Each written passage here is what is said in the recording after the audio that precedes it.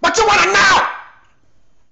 What's going on, people? Myke C-Town here with another episode of What Do You Want to Know, where you ask your questions. If I like your questions, I answer your questions on camera. Real quick, I want to thank everybody for sending me questions to answer. I try to answer questions that I feel would be entertaining for me to answer, as well as entertaining for you guys to listen to. So, send me whatever random shit you feel like you want to know about me. You can submit them through Twitter by hashtagging WDYWK. You can put them on my Tumblr page, which I will have a link in the description section down there. And you can also put them on my YouTube discussion board. If you don't know how to find that, what you do is you click my name, click my name, click my name, click my name on YouTube, then you know what to do. Better click my name. Is that mine? Has anybody ever done that? Am I the first one? I hope that's mine. I'm gonna claim it as mine. It's mine. Anyway, yeah, so then you just click the button that says discussion, slap it on that page there, and that's it. So yeah, send me more questions. I'm gonna jump into these, and yeah, here we go. First question. Mark Piers at MetalFingersDoom on Twitter asks, "Hey Myke, is there any time you've dealt with racism that really stands out, especially any time you were performing?" Well, Mark, I live in the South, so I have dealt with racism quite a bit. But I'm going to go with the angle here that you presented in terms of performing with my band. I never actually got any racism directly while I was performing, but here is a fucking crazy story that if I wasn't involved with it directly, I would not believe it at all. So this was our second tour. We had just played a show in Tallahassee. We're supposed to play at some pizza place, but something about the guy that booked it didn't get the keys or something like that. So we ended up having to play in the parking lot. The show got shut down by the cops after like 3 songs, I think. So yeah, after that fucking horrendous show, we're driving back to Atlanta. I'm driving. We are about, I don't know, maybe a little bit south of Macon. Macon's about an hour outside of Atlanta. And I start seeing that we need gas. So I see a sign that says gas station. It says 1 mile off the interstate. I get off there. We drove for about 3 or 4 miles before we finally realized that we had not seen a gas station. So I'm starting to get a little worried. You know, we're out in the middle of nowhere. We're running out of gas. And then I see down this hill, there's this little shack of a gas station. So I'm like, cool, let's go get gas there. Pull off the street. And then we pull into this redneck shack of a gas station. I pull into the pump, hop out, go inside to pay. Let me set the scene here of what these guys are seeing when I jump out of this van. They're seeing a super skinny black kid with dreads, wearing cut-off jean shorts and a Spice Girls tour t-shirt that I had gotten in sometime in the late 90s when I saw the Spice Girls live. I go inside to pay. I go up to the counter. The cashier, a white gentleman, he just stands there and kind of just stares at me. And he picks up his phone, and he just kind of acts like he's on the phone. He just stares at me. After a few minutes or so, this little white kid comes in, grabs some candy, goes up to the counter, puts the candy down.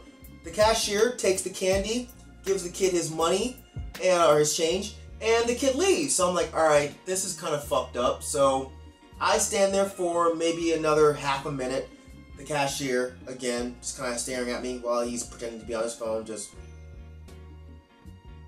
So finally I'm like, fuck this is stupid. So I go back outside, I give the money to Eric. I'm like, dude, this fucking guy for some reason doesn't want to take my money, so go inside and pay. So we're outside talking to a couple of these little Kool-Aid mustache local kids for a few minutes, and all of a sudden Eric comes running out of the gas station, yelling, "Get in the fucking van! Get in the fucking van!" So we're like, what the fuck is wrong with him? So Eric climbs to the passenger seat, I climb back into the driver's seat, and I'm like, what the fuck is your problem, dude? And he's like, the guy's on the phone right now, and he's talking to some dudes, and he's saying, you know, we're gonna make sure those fucking niggers don't go anywhere. So I'm like, alright, well, let's just fucking bounce, we'll go get gas somewhere else. I start the fucking van up, and I start to go when I hear dunk, and the van stops. So I'm like, what the fuck is going on? So I back up, dunk, van stops. I'm like, okay, something is really fucking wrong. Here's what happened. When I pulled into the pump, what happened was, you know the little upside down U that are in front of the pump there to protect it from a car hitting it? Well, somehow, when I pulled in at that angle, that upside down U got itself in between the actual van and the trailer that we had behind the van. So, as I go forward, dunk, it's hitting the trailer. As I back up, dunk, it's hitting the van.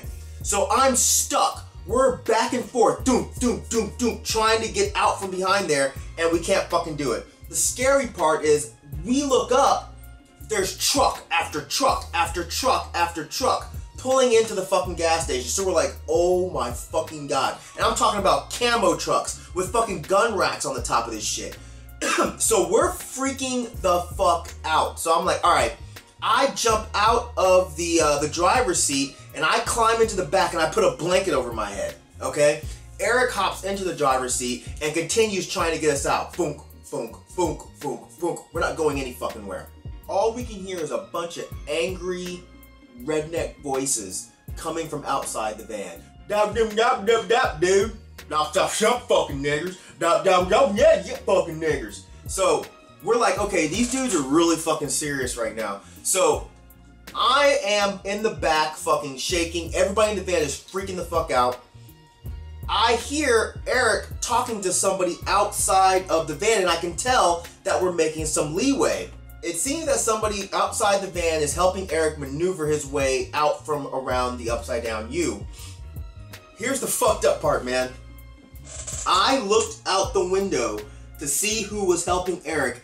It's this guy, skin as red as, I don't know, just fucking bright ass red. Red as the goddamn Kool-Aid man, alright? And his skin is this just disgusting leathery shit. And he has one fucking arm. Alright? So he's, alright dude, go this way. No, go. And I'm like, this cannot be fucking real. This cannot be fucking real. There is a team of fucking G.I. Joe Klansmen rednecks over here that want to kill us. And the only person that's willing to help us out is this leathery red fucking dude with one fucking arm. This shit is bananas. So after, I don't know, probably like maybe 10 minutes, but it felt like 2.5 fucking hours, we finally get out from around the upside down U and we take the fuck off. And I'm peeking out of the back of the fucking van at these rednecks. I swear to God, there had to be at least 15. 15 dudes, a couple of them full camo gear. When I look back at that story now, it's so absolutely absurd and crazy that it's almost funny. But when you really think about it, when I really think about it, dude, it's fucking terrifying, man. Like, we seriously thought we were going to die. And we could have. We absolutely could have died. And it's just crazy to think that, like, there are people now that probably go through that kind of shit on a semi-regular basis. But for fucking 6 dudes from the big city, that shit there was a complete fucking nightmare, man. And to this day, I don't fuck with Macon. I'm sorry, Macon. I don't fuck with you. I don't fuck with Macon. If I need gas, I get gas way the fuck before Macon, or I fucking take my chances to get that shit after Macon. But I don't fuck with Macon. I don't give a fuck how much you love James Brown. You don't love C-Town, so I ain't going through your town. Fuck Macon. And whatever that place was that was a little bit south of Macon, fuck all that shit. Next question. Aaron Face Cake B said, "Hey Mike, don't know if you've gotten this question before, but I was wondering what you use to clean your vinyls. If anything, same for your record player. Thanks. Love you guys over at DHH." Alright. First of all,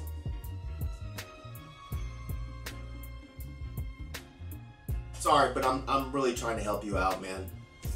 Next tip. The best way to keep your records clean is to not get them dirty in the first place. So keep them in paper or plastic sleeves at all times, unless you're playing them, of course. Try as hard as you can to not let your nasty, oily, dirty ass, dick touching fingers actually touch the vinyl. The first thing I would suggest is getting what's called a, well, it's not called a vinyl brush, but I guess you can call it a vinyl brush. It's something like this. And this is something that you can use to just wipe off the surface debris of your records. You can get them pretty cheap. Always brush really lightly on the record and brush along with the grooves. Let me show you. This here is a record. This is the best way to try to hold it. Thumb here along the edge and keep your fingers on the label there, and just take your brush and just, I hope you can see this, and you just kind of go along with the grooves and just wipe whatever surface dirt you have off. Also make sure you keep this thing clean too, because this thing can collect a lot of dirt.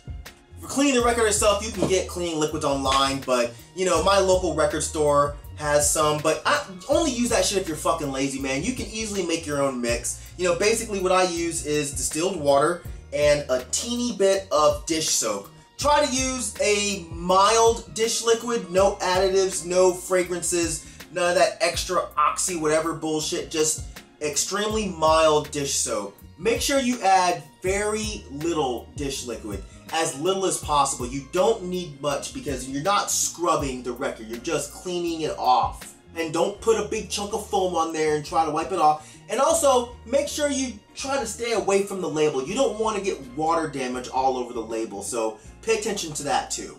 You'll see people like online kind of arguing about the whole use of isopropyl alcohol for your records. I've seen positives and negatives on this. Some people say it's great, some people say it's absolutely terrible.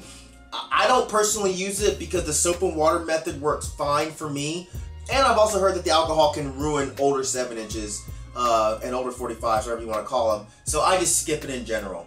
So what you're going to do is you're going to get a bowl of lukewarm distilled water. And again, make sure you use distilled water because I've read that distilled water takes out a lot of the minerals that can fuck up your records. Some of those minerals can actually enhance and accelerate the degradation of your vinyl. So I don't know if that's true. I have to take their word for it. I'm sure these people are a lot smarter than me. I'm not a scientist. I went to fucking art school. I can draw shit. I'm not very smart. So make sure when you're cleaning, you're using a microfiber cloth, not some old dish rag, not some old dirty t-shirt, a microfiber cloth. This is very important. So what you do is you wrap it around your finger and you dip it into the water, and then you very lightly go across the record. Again, go with the grooves, okay? Make sure you're always going in a circular motion while you're cleaning. You know, make sure you treat the record like the most delicate woman that you've ever been with. Touch her oh so gently. Don't go rough. Don't go rough. You go oh so gently. You know what I'm saying? Make sure you're grinding as you do it. You know what I'm saying? A little bit of crotchical movement. Never hurt nobody. You know what I'm saying? It never hurt no goddamn body. Make sure you throw a couple little lip bites in there too. A little bit of that. You know what I'm saying? While you clean your records. That's sexy, ain't it, boy? Alright, make sure after you do this initial cleaning that you make sure you do another cleaning with distilled water only in a new bowl. What this will do is this will get any residue that you have of soap that's left over, because you don't want to leave anything on there because it could get in the grooves and it could fuck up the record while you're trying to play it. So if you do this and you make sure that you're cleaning your needle off, you can use the same record brush, or you can actually get one that's specifically made to clean the needle. I mean, they do recommend that you clean your record each time you listen to it. I don't personally do that. I think that's a little bit anal. But as long as you're doing that on a semi-regular basis, maybe, you know, if you listen to the record maybe 2 or 3 times, if you go ahead and clean it, I think you're fine. But every time you do listen to it, go ahead and run your record brush over it. That takes half a second, and it will help. It'll get the dirt off. It'll keep the dirt from getting onto your needle, and it'll keep your needle clean. Make sure that you're also changing your needle the recommended time according to the needle that you have. And you do all this, man, your record should be perfectly fine. Alright, so yeah, so that's it for this edition of What Do You Want to Know? As usual, you know how we do in these motherfucking streets. Thank you for living, thank you for loving, thank you for being you. And I will see you beautiful people next time. Alright? This